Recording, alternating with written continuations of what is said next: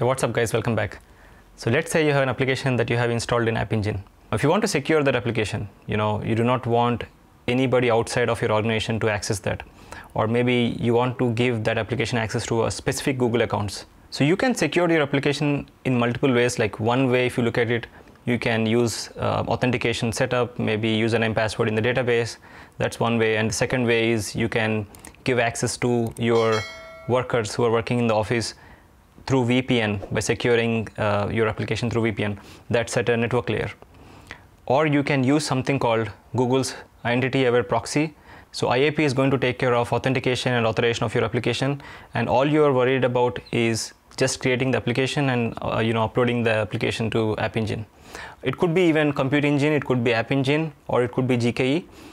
The flow, if you look at it at a very high level, is going to be like when you hit the App Engine URL, it's going to go through IAP proxy after you set up IAP, and then it will ask for the consent screen, whether it could be a Google identity or it could be an external identity as well, like Facebook or something else.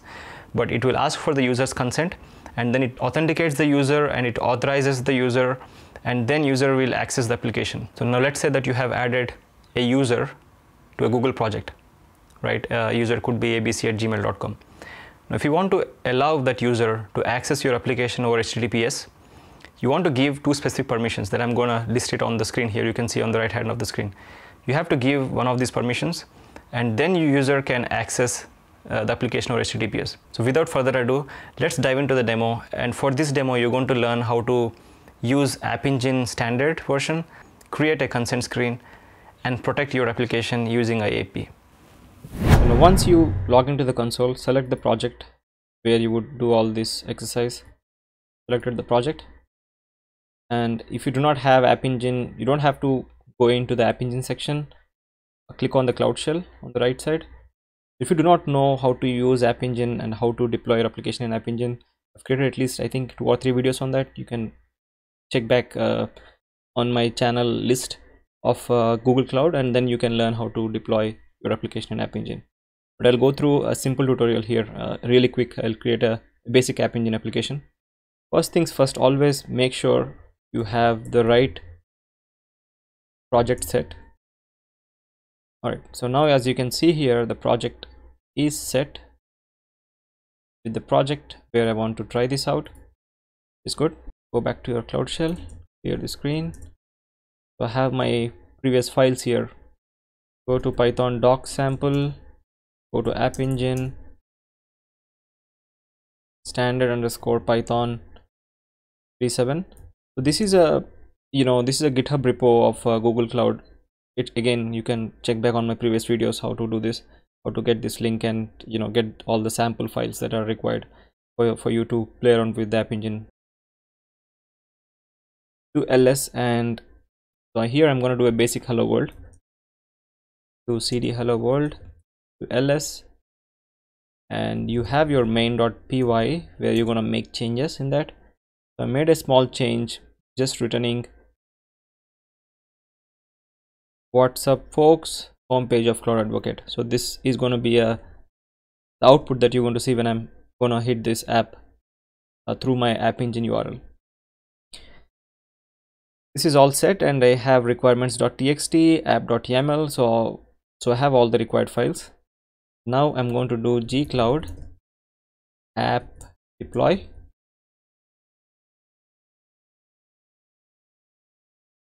Okay, it says that unable to deploy to application with status user disabled. Okay, that might be because I have disabled App Engine for this project before. If you get this error by any chance, go to enable in the settings on the right side and enable application. But I've done this because I have done a tutorial on App Engine before from this project, and I disabled the App Engine. Now let's rerun this command.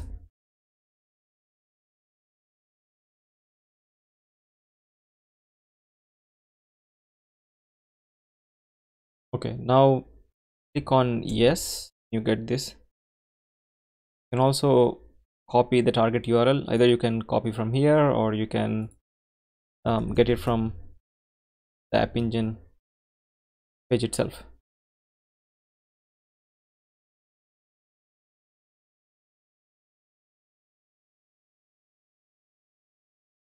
While it is trying to upload the files and install the application, you can see on my console when I do refresh, there is an older version that was running before, and now it has uploaded the new version, it has installed the application.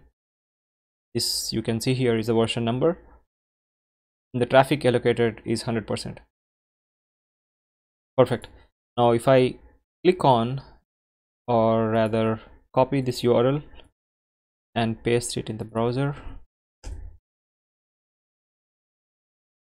you can see that the application is running and it is displaying the one that we put in app.yml. Good, perfect. Now anybody can access this URL. As you know, if I give this URL to you and if I put this link in my description, you can very well use this. So we're going to secure this, right? Now how we want to secure this? First, we're going to create a consent screen. To create a consent screen, you can search by term called OAuth and then click on API and services. Click on OAuth consent screen. Here we cannot do internal because you have to be a G Suite admin, or if you have to be in an organization, like if your company is using G Suite. So we cannot use that. We're going to use external, which is going to be available for any user who has Google account. Create, and here application name, I'm gonna give it as a Cloud Advocate.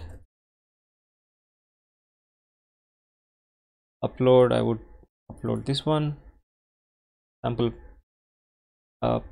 logo, and the support email is going to take the default admin email. Now if you want to change this, you can change, but we can keep it as default, and you can either put the App Engine URL here or just leave it as default and click on save.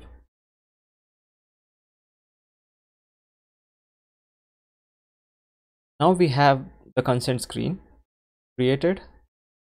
So let's go to Identity-Aware Proxy. Here it's currently disabled. Click on Enable API.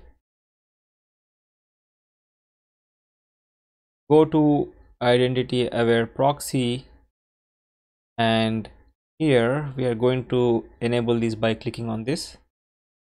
Turn on.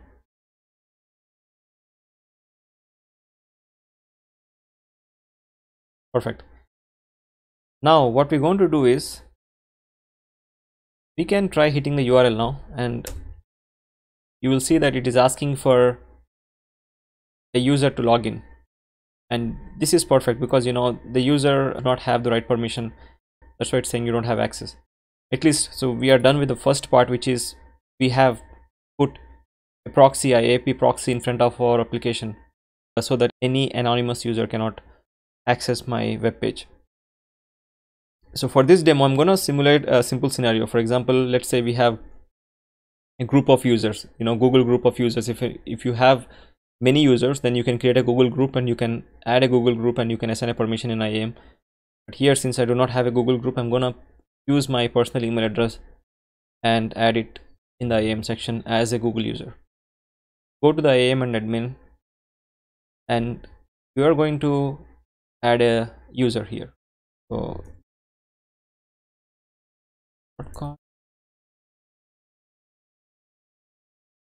select a role. For the role, search for IAP, and IAP web app user is a permission. Save.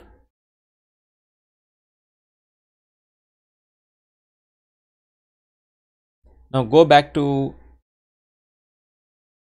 IAP proxy page and select here checkbox on the checkbox, and make sure that the user is existing here, IAP web app user, and you can see that the user is assigned for this app. Now if I copy this URL and I go to my incognito, search here, I'm gonna give my personal email address here and password. As you can see here, after it authenticated it authorized basically my Google account user to access the web application. Because the user has permission called IAP secured web app user, it authorized the user to access my application. So this tutorial is a small tutorial, and this is going to help you to understand how to use IAP. If you want to take a lockdown challenge, I would ask you to create IAP proxy with a GKE based application, or even having an application inside a compute engine.